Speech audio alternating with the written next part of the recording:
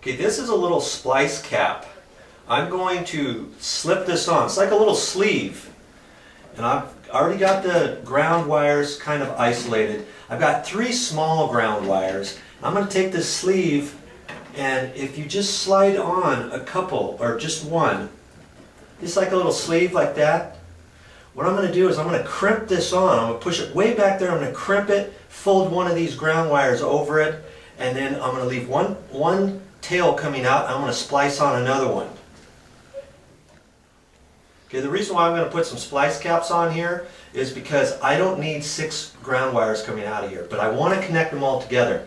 Now what they had in here before, a couple light switches, they had all of the wire nuts connected, all the wires connected on one wire nut. Well, I'd have to have a huge wire nut to connect 6 and then have 3 pigtails come out of it. So I'm not going to do that. So in this case, that's why I'm going to put those little splice caps on there.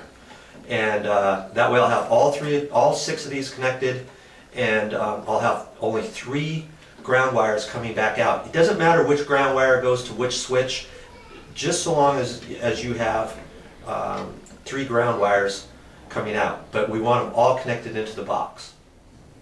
Okay, I'm going to put my first sleeve on there. Before I do that, I'm just going to take a pair of pliers, and I'm going to twist these, and I'm going to twist this around just once, just to kind of keep these two together. And then I'm going to slip my ground cap on, my splice cap, way back in the back of the box. I'm going to smash that on, cut one of these pieces off just in front of the splice cap, and fold one side over, smash it down, and I'm going to have one piece sticking out.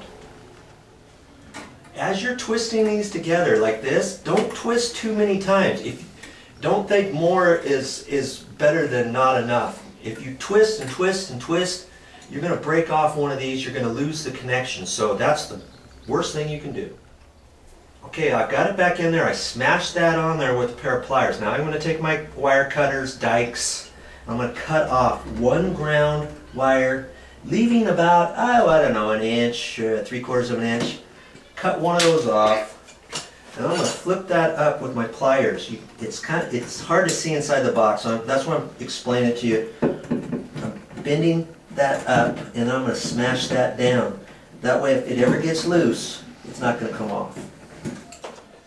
Okay, 6 ground wires have now become 5. Push that kind of back down in there, and I'm working with the smallest wires. So I'm trying to leave my longest pigtails, the ground wires, together. Okay, so now I'm going to do the same thing with these 2. Okay, we're getting there. There's 4 wires here, ground wires now.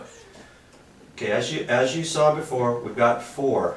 Now, this wire splice cap, I'm going to see if I can slide all 4 wires together. If I can slide 4 wires together, it's going to be kind of tricky. If I can do that, I can just bend this one over, and then I don't have to do anything else. I'm going to try that first, and if they don't fit, then I'll have to splice 2 together again. Then I've got 3. Then I can splice 1 together. Okay, this splice cap is barely fitting. What I'm going to do is I'm going to take a pair of pliers. I'm just going to kind of hang on to this and twist back and forth and get it back in there. But I want to make sure my ground wires are situated such so that when I get it in there, they're still going to lay back there flat and tight. Okay, just grab it gently and slide it. Twist and slide. Twist and push. See, as you get it in there further, you got to push these back in there tight so you can get some more on there. Okay, so just keep doing that. Make sure you don't crimp it too tight, or else you're not going to be able to slide it all the way in there. As you're getting that, some of these wires were used from before, so you got some bends on it and stuff, and it doesn't seem to want to go. So take your pliers and just kind of press all the ground wires together, back and forth, then push it up there a little bit further, little bit, and you'll get it. Okay, as you're pushing it on there, you might kind of squeeze it and kind of bend it out of shape, and you got to re-bend it a little bit. Keep in mind, I think they have 2 different size splice caps. I think one, actually I know, one is a little bit bigger than the one I have. So if this doesn't work, you can do this with a bigger one. Okay, I have the splice cap all the way in the back. You see I've still got the 3 long ones, I've got the short one. I'm going to do the same thing with this one like I did the other ones. I'm going to cut it about an inch, 3/4 of an inch to an inch away from the end of the splice cap, and I'm going to fold it over. Okay, I tricked you guys. That's why you got to watch the entire video. Once I get the splice cap on, even though it was hard to get on, I'm first going to use my pliers and smash it on there as best I can, then fold the ground wire over, then smash that all together. Then there was 3.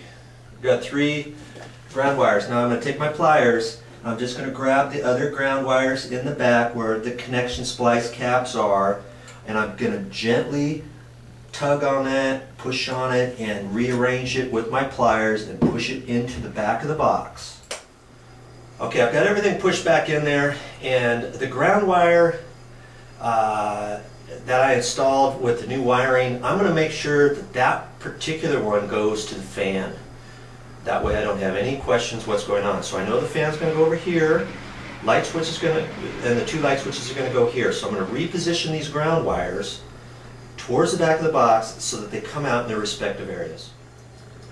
Okay, this is the proper position that you want the ground wires. I've repositioned them back there. Now the ground wires, they can touch anything in the box. This is a plastic box. If you used a metal box, you could do that too. This is just grounding the entire system. That's why they do not have cabling, plastic cabling coming over that. So it's okay if anything touches that.